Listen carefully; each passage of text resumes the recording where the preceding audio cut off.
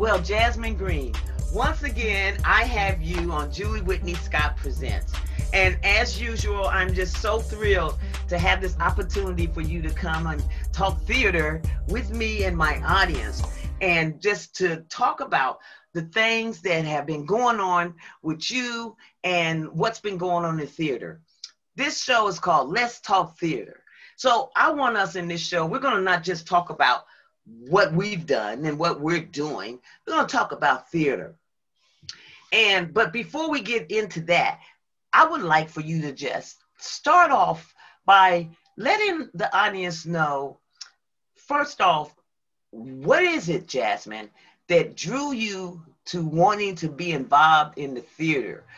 You're a playwright, you're a screenwriter, you work behind the camera, in front of the camera, you're an actress. And I want you to tell us, because you're very young and you've got a great future ahead of you.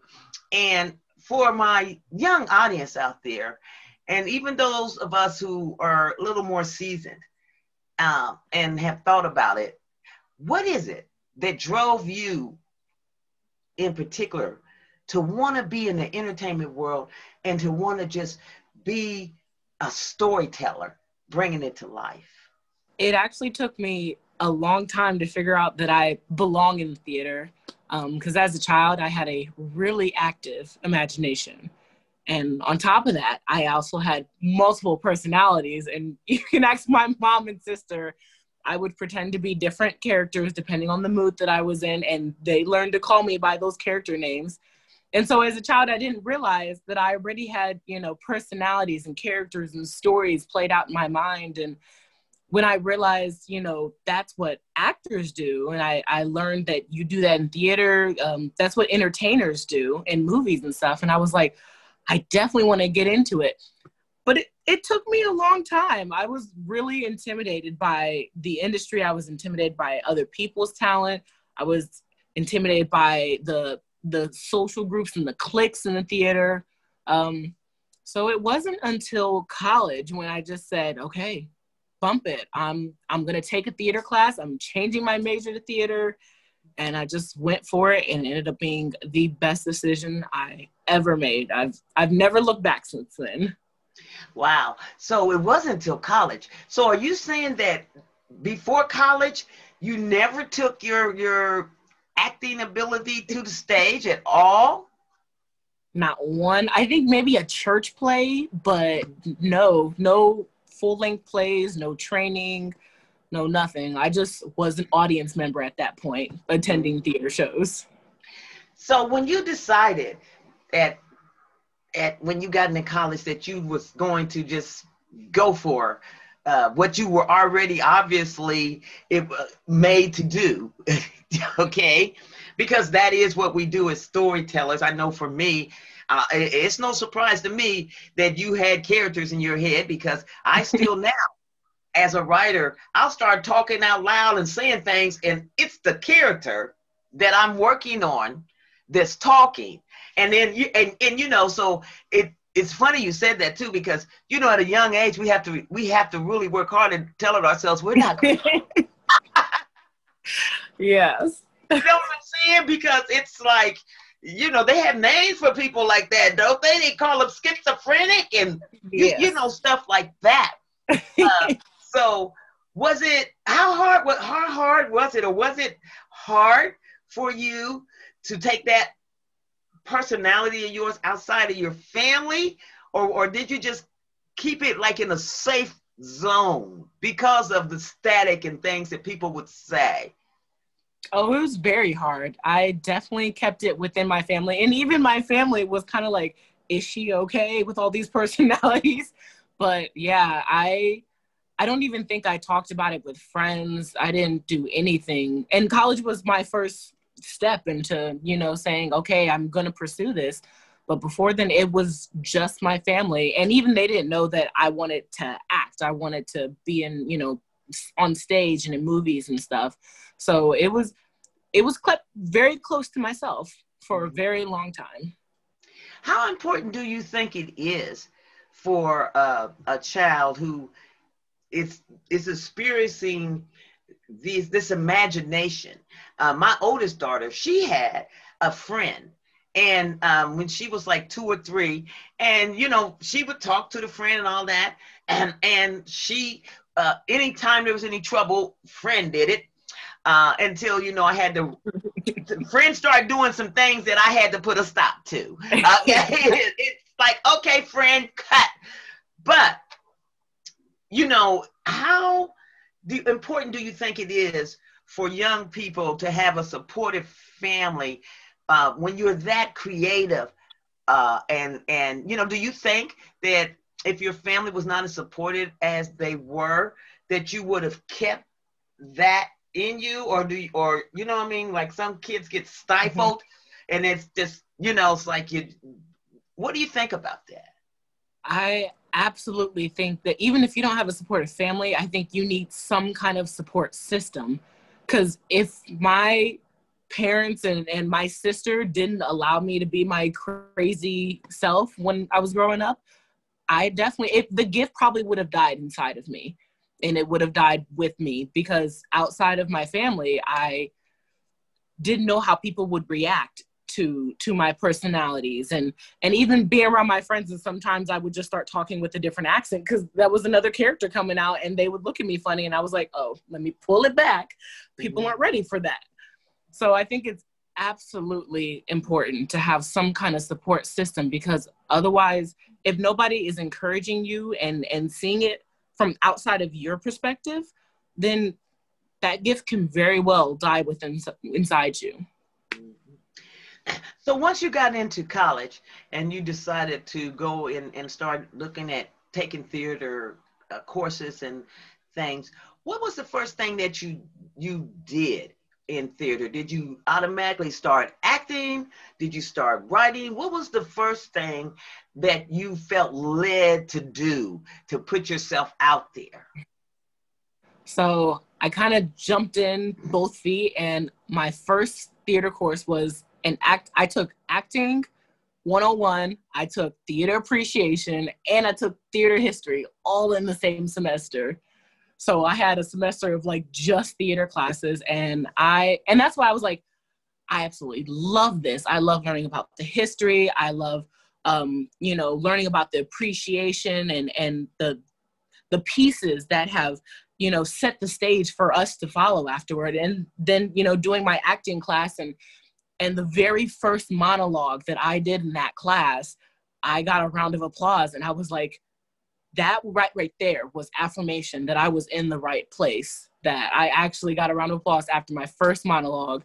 And that is the monologue that I still use today in auditions.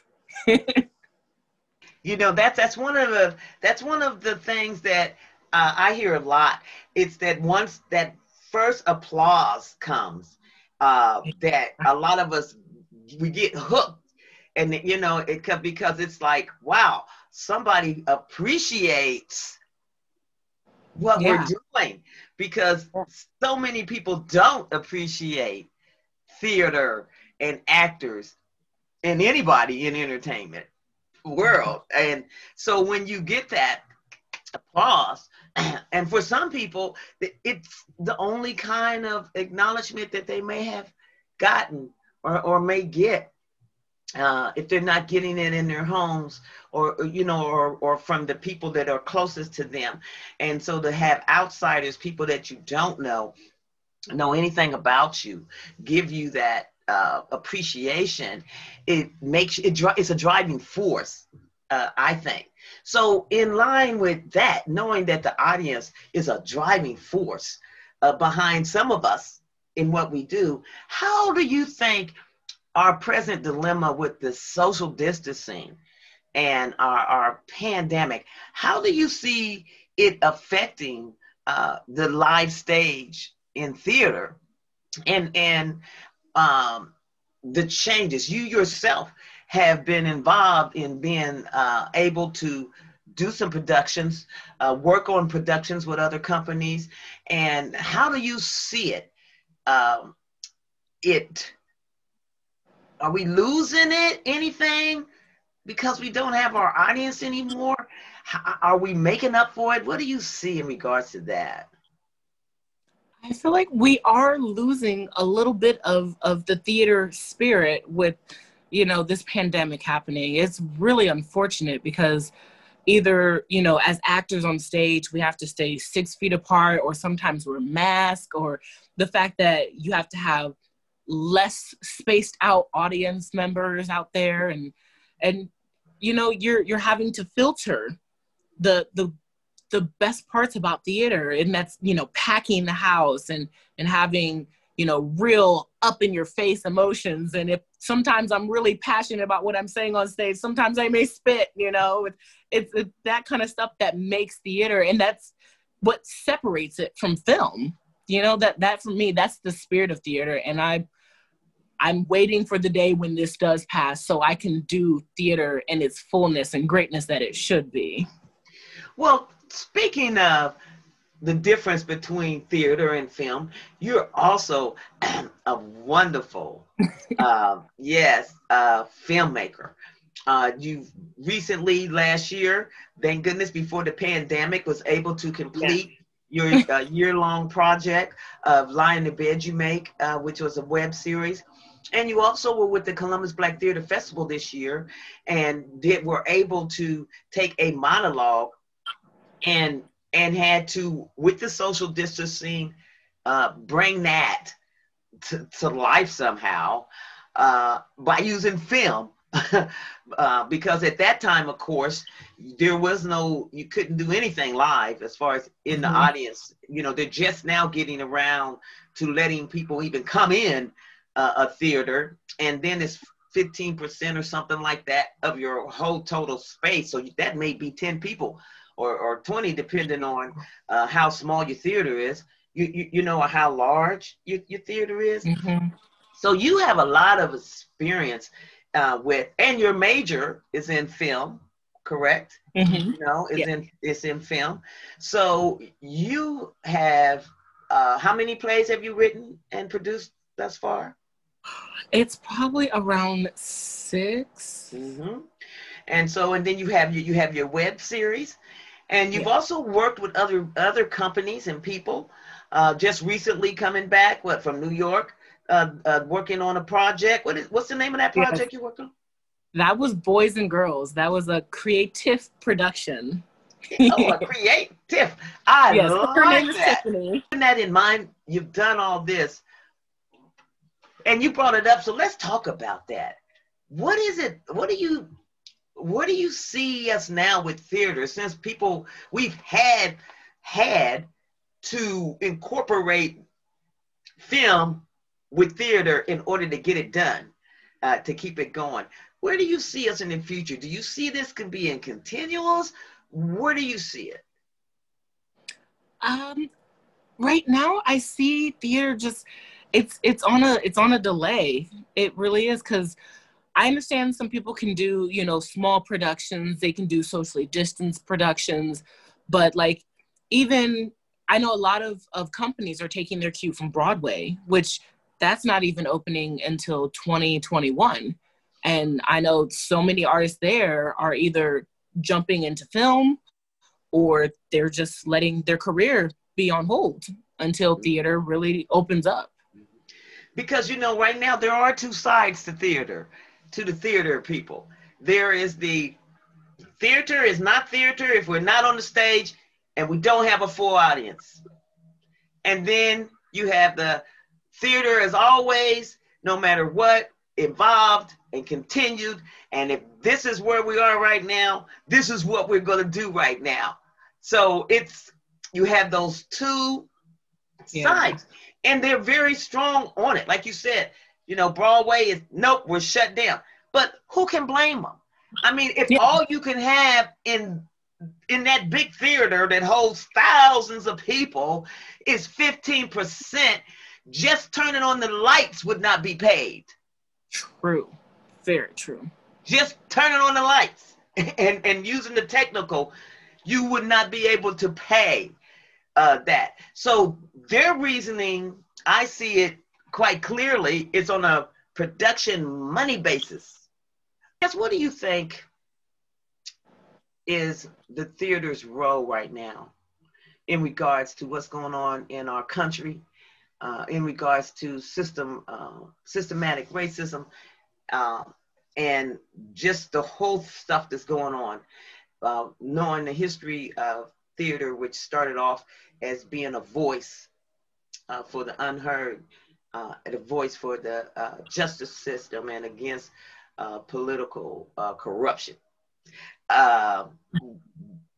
That's what it was. You know what I'm saying? That voice was used to do that because it was acceptable to go against the establishment. If you did it in the theater, funny kind of way, ha ha ha. You know what I'm saying? Ha ha ha. Kill the king. Ha ha ha. You know. So, what do you think is our responsibility in that? And do you see us doing it? So, I think we definitely have a big role because, in my eyes, art imitates life. It's our job to tell the stories of what is happening around us, and also to make people aware, you know, because for me, I personally write to spark conversation, to provoke thought, and it could be about anything. It could be about political stuff. It could be about family stuff. It could be, anything that's going on. I think it's our job to bring this awareness and what's going on politically and systematically to audience members, because sometimes them coming to see a show may be the only thing that they see that can open their eyes. And even I know on Broadway they did the play American Son, and then they moved it to Netflix. And I was reading so many comments about people who didn't understand the racism that happens, although it could be subtle, but microaggression is a huge thing. And sometimes people can only understand these things through the arts. Sometimes we're the only voice that speaks on behalf of minorities, on behalf of, you know, the oppressed. So I think it's a pretty big job, and I think we're in the process of raising our voices. I think we're still in a transition phase, but I think it's happening. I think it's happening on a bigger scale. Mm-hmm. Yeah, I think it is. I think one of the, I just think that we need to do that. Because even if we, and not saying that everything should be written, you know, for that. Yes, I definitely need comedy relief. Mm-hmm. You know, for this brain, the way it goes, for me to calm down, to relax, and to cut out all that other stuff that causes me turmoil and stress and whatnot, I have to look at something really stupid and senseless. I'm right there with you. You got to give your brain a chance to just relax. I have a couple of movies, you know, my go-to movies that are the most silliest, stupid, mean nothing, just absolutely crazy fun. Yeah. You know, and stupid. And I, you know, I have a couple of sitcoms, you know, that I liked it. Okay, I need to look at this. Mm-hmm. Because, you know, we can't take anything. And that's why even as writers, and would you agree with this, that even if you write something that's really tragic or that's really hard to deal with, if you don't put some humor in there somewhere, people can't take it. You know, as a writer, your job too is to make sure that we give it to you in doses, I think. You know, so you don't come out of there completely broken. Yeah. Or you know, or completely traumatized. I went to a play once that dealt with domestic violence and abuse, and I'm telling you, because of the stuff in my past that I've seen and heard and done, and as a counselor, you know, counsel women that have done things, I was traumatized. I was, you know, like, oh. You know, when it was over, I was just so uptight and stressed out about it. And that I felt, at least for me, it didn't do what I think they would. If they wanted, for people that already know how bad it is, sometimes we just need to let people use their imagination sometime. And even if we give it to them, we can give it to them. We have to ease it in there a little bit. Give them a break. You know, not a whole hour and a half of straight, even in horror movies, huh? You know what I mean? Yes, there's always something stupid in it. You know, and you're sitting there like, yeah, or the girl who always trips. Yeah, you know, something, you know, and then something happens and make you go, yeah, and then you know, yeah. You know? So, would you agree with that? Oh, absolutely, absolutely. I mean, that's why we are entertainers. We give people a break, or we send a message. We do both. We do it all. We do it all. Yeah. So one of the things I like for you to do is give a word. What if you had a chance to talk to somebody right now that is a young person, or even a person that's older and has all these characters and stuff, and just was sitting back thinking, I'm just crazy as heck, so how do, you know, I'm just going to keep this, or whatever. What kind of suggestions would you give to them that would help them be able to get that out, to take all that imagination and do something with it? I would first suggest writing it out. Get it out of your head, because otherwise it's going to keep circling. It's going to keep recycling. Because when I was a kid and I had those personalities, my mom decided to buy me notebooks. And I would write, you know, at 7 years old, like 30-page stories. And so, yes, definitely write. Get it out of your brain. Put these characters on paper. And then once they're on paper, they can come to life so easily. You can share it with somebody. You can take courses. You can talk to somebody about it and learn and how to develop and grow. But first off, just write it down. Get it out of your head. You know, you're right about that, because if you don't get it out of your head, it's just going to stay there. Mm-hmm. And it keeps coming. And that's when I always realized, too, for me, when I got a story developing. Yep. Because, you know, characters will be in there. and I'll be like, why are you talking? You know, why are you here? Mm-hmm. You know, why is this? I keep thinking about a person, or, you know what I mean? And seeing or hearing a personality.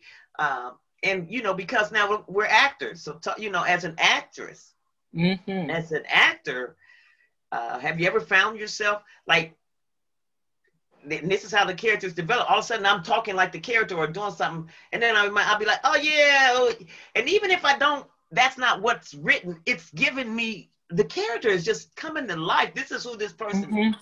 is. Yeah. Does that make sense? It's weird, but I've learned to accept it. You know, like I said, because once I realized that I was not crazy.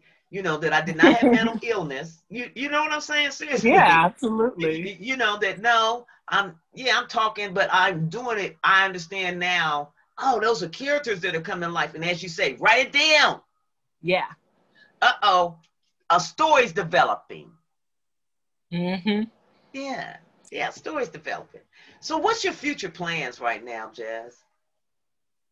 Well, at the moment, I am just diving into film. I've done an acting piece. I'm going to do another one. During this phase, this kind of weird period that we're in, there's still a pandemic, but, you know, the economy is open.